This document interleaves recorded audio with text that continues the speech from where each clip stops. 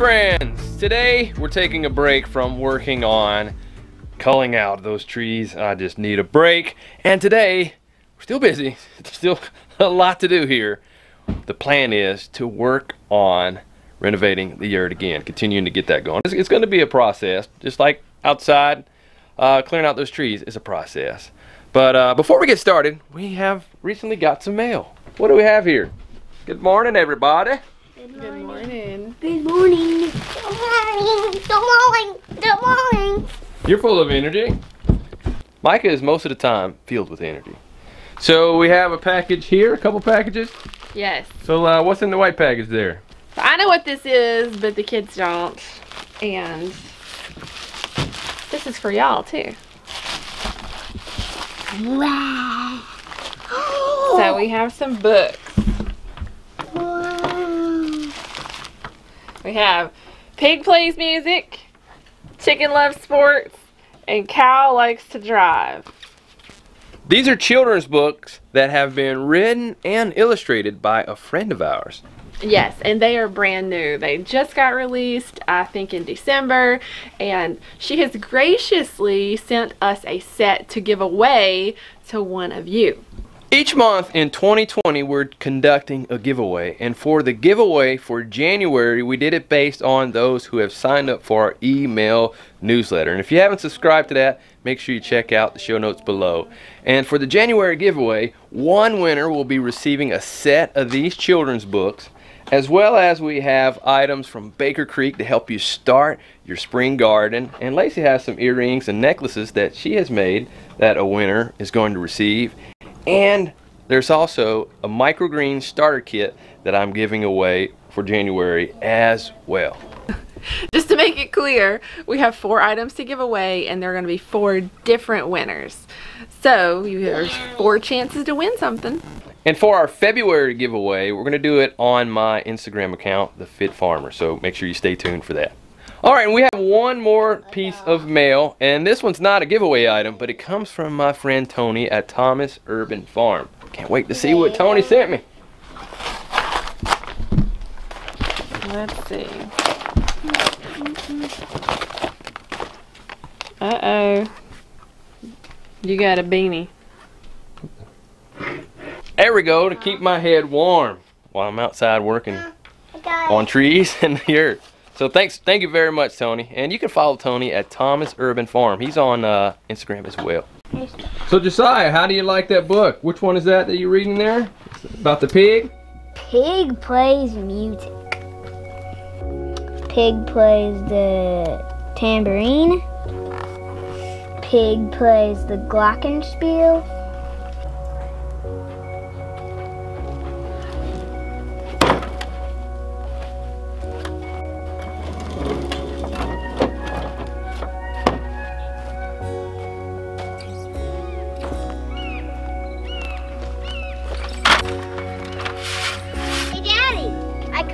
Little sneak. Kept getting out of the fence? Yep. Alright, so you know what you need to do? Yep. What? Clip her wings. That's exactly right. I think I'm gonna let you do this one on your own. You've seen me do it before.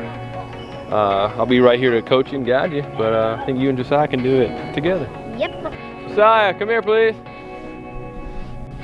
Alright. You give Selah a hand with clipping the wing there? No holding. So you remember how to do it?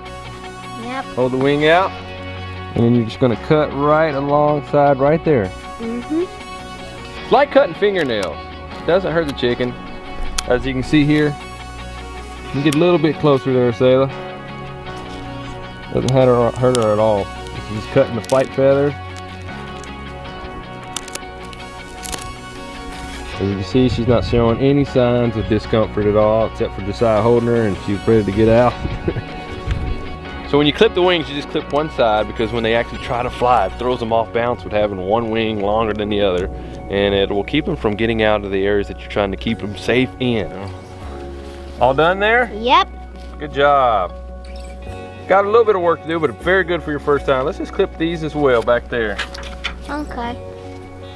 Alrighty, now that I have our tools together, next we're gonna go ahead and rip are plywood pieces that I got just yesterday from Lowe's to go on to our exterior walls for our yurt. And what we're doing is we're changing out the old canvas that wraps around the yurt and replacing it with permanent plywood on the outside, and then putting the Tyvek material over that as a moisture barrier, and then we're going to put the siding on after that. But first we got to finish this plywood. So I'm going to go ahead and cut our boards, cut our pieces that we're going to be installing, so that way all our cuts are made. And we pretty much know from what we started on the yurt, we started with 4-foot boards, and we're actually going to make a slight change. We did 2 feet at the bottom of that, and just the side of the wall is 6 feet, but we notice there's a little gap, so we're going to go with 3-foot pieces on the bottom on the other side and come back and adjust and redo these boards here. So part of learning, all of this is brand new to us. So I haven't seen anybody on YouTube before, and all we know is our friend Beverly and Shane, who have converted their yurt, and we're just following in their footsteps and trying to do the same.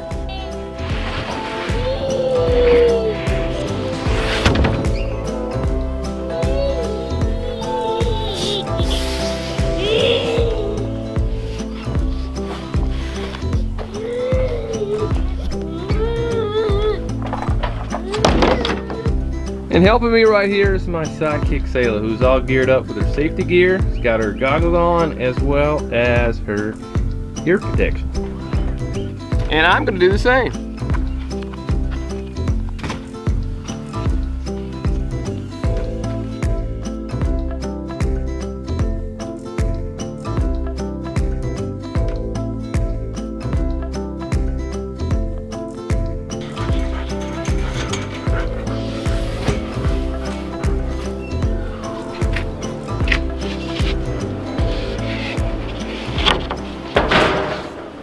Alright, since our property's on a slope, this side of the yurt is a lot higher than the other side, so we're gonna have to get some scaffolding so I can reach up there and put it up there. So let's find some scaffolding.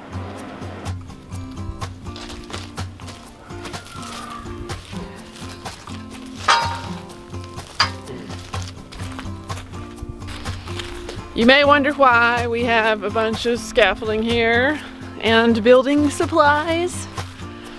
This is actually my dad's shop, and he is a masonry contractor and has been for many, many years now. So it's such a blessing that we're able to have these things at our disposal to use. Definitely is. I actually worked with him for a little bit, and that's how I learned to carry these.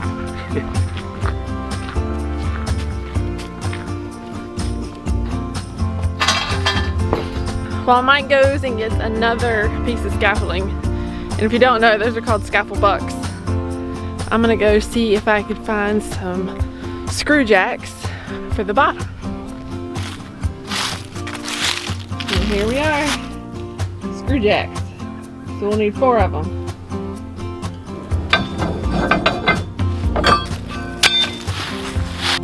You might be wondering why I know about all this stuff. Well, I used to work for my dad, and that's what I did. I was a laborer. So I helped set up scaffolding, tear down scaffolding, shoveled mortar, carried brick, drove the tractor. I did all that. So that's how I know a little bit about this stuff.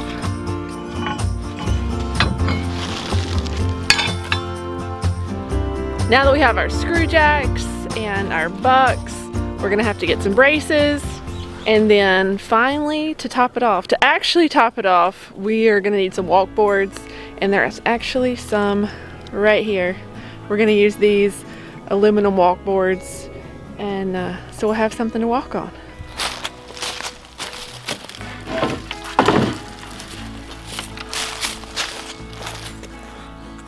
So we have our walk boards now, and the last thing we need to get are our braces. And they are right here. Josiah, you gonna help me? Yeah! So, these go in the bottom of those. Okay.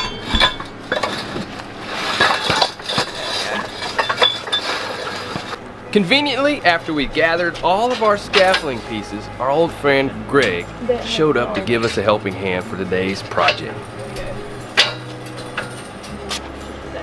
Oh, now you can just let go.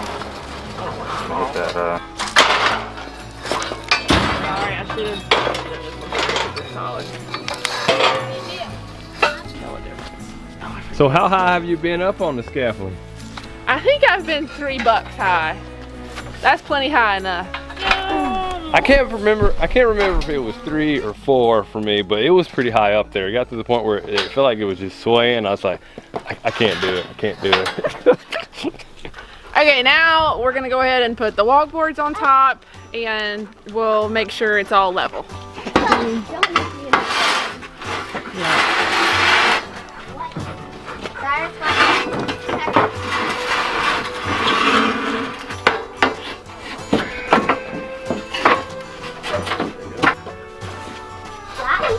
Backboard? I see you walking on walkboard. That's a bad idea. Complete failure. Your whole ship fell apart. Thanks, Dad. Thanks, Dad. Now it's falling. Yep. Daddy, you need out.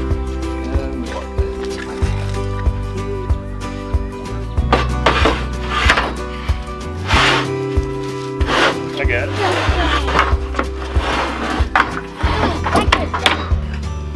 And once we got the wallboards put up on top, you have to make sure that your scaffolding is level so you don't go falling off. So you level it from side to side and front to back. And I had the perfect level for you. So now you got a level. Yep, right there. You're ridiculous. Bigger levels are in there. Okay, I went ahead and put a board here to make it easier to level or to see if it's level. And look, boom, right there, it's level that way. It's because Greg's here. Yeah, that's what it is. It's all about Greg. He did it. Next, after we had our scaffolding all set up, we finally were at the point where we could start making progress on this project. All right, first thing I'm gonna do is go ahead, take this board off from where we were before. This canvas is just overlapped, and this is what we didn't finish working on, so we're gonna try to take that off and put wood on there today.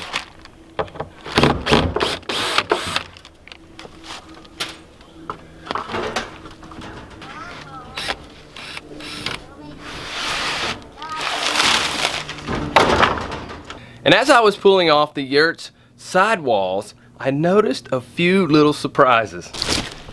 Man, it's crazy. Look at all the stink bugs. This is ridiculous. Man. We constantly are having stink bugs inside, and it's like when I see this, it's like no wonder. This is ridiculous, man. Take some of these home with you, Greg. And Selah just loves stink bugs, if you didn't know. They're not our friends. Whoa! It's nothing compared to that one spot. Oh, don't put them on me! Oh! After I removed the sidewall, next we stapled the insulation up around the lattice work of our yurt. And from there, we put the plywood right on top of that. And the reason why we did that, because some of you had asked that before, is because that is our only form of insulation right now. Yeah, for now. And that's the insulation that we've had for, I don't know, 5.5 years now for the yurt. It's been up for 6 years, so yeah. So yeah, and it has worked fine, and we plan to add to that, but keeping that up allows us to still have some type of insulation right now. And we're planning on having a yurt Q&A video, so all of your yurt questions that you ask that we haven't answered already, we want you to go ahead and list those in the comment section below so we can get that video out to you. So after the sidewall was removed, insulation was stapled up. Next, you and Greg were holding up the plywood for me as I was on top of the scaffolding, drilling it on as the drill master that I am. And let me say, heights are not my favorite thing. No. So I took one for the team being up on the scaffold. This scaffold wasn't too high, but once again, heights are not my favorite thing. No, he does not like heights. Well, you know what they say. There are no kingdoms without rulers. Are you ready for change? We could be kings and queens every day. On the low, we are brave. Yes, even braver than the bravest. So let's go, start the race. We should be kings and queens every day. You've been trying to find your crown, happy camper through the ups and downs, keeping calm, winning ground. Let's build castles now. We'll make gold on our way. So back that way, it kind of shifted. Through them trees before we reach them tops. Oh no, hand isn't enough. Let's build castles now.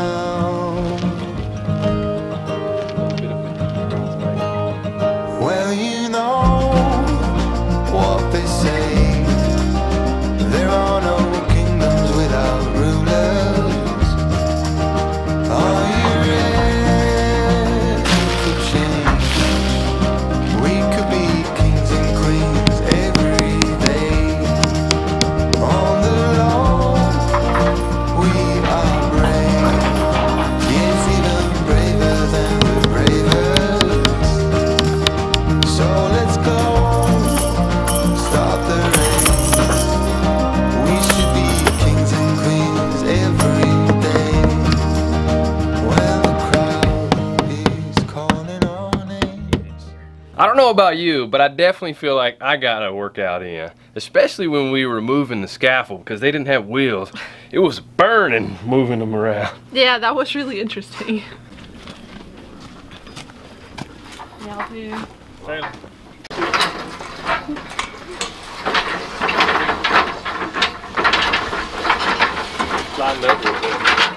And I felt like we had some really good momentum today. This was our second day of having a chance and actually knowing what we were doing and putting the plywood up around the yurt. So I felt like we were going a lot faster than when we did it before. It was moving a lot faster. But as we were doing today's work, we were having some issues working around the metal for our underpinning, and that was a mistake that I take the blame for, that we put the underpinning up before we did our wall. So that was a learning lesson. So it was interesting to have to work around the metal. And you had to unscrew that and then screw the plywood up, and then later we're going to go back and put the underpinning on there too. So one of the lessons that we've learned so far. So after we had our plywood up, next we put up our moisture barrier, similar to Tyvek. Put that up and we continued. It was getting close to sunset and we were putting it up, hammering it on in and working well past sunset, and we finally got it up, and we were actually working well into the dark. It was dark outside and we were still finishing up and putting our tools away, but we got a huge part of it done. Well, I'll probably say we're like 95% done with it, and it feels so good. And we had to hurry up because, you know, we're always racing against the weather. Yep. So it was supposed to rain the next day, so we had to hurry up and get finished. Yeah. It was so nice to have Greg help us out. He was a big help, and just having another hand to help us do this project was big. And Greg, we really appreciate you coming to help us out. We still have more work to do with renovating our yurt. What we plan to do next is start putting up some windows. Super exciting. Real windows. I've been waiting for this for quite some time, so I can't wait for that. Make sure you stay tuned for that. And if you haven't already, make sure you go ahead and click that subscribe button below so that way you can follow along in our adventures with our yurt renovation, as well as other things that we have going on this homestead. Also, we want to remind everybody about the giveaways that we're doing this year, one a month. We're getting ready to announce this week who won all of our gifts, all of our giveaways for January. And one of those are these books that are written by our friend Ashley She is a stay-at-home mom, but she has written and illustrated all of these books, and they're, you know, different farm animals. Cow likes to drive, chicken loves sports, and pig plays music, and they're super cute. Our kids really love to sit down and read them, and I think your kids will too. I'm gonna leave a link down in the description on where you can buy these for your kids. Well, that's it for today. We'll see you next time, and as always, be strong, grow on, and live life without excuses. See you later. Bye, guys.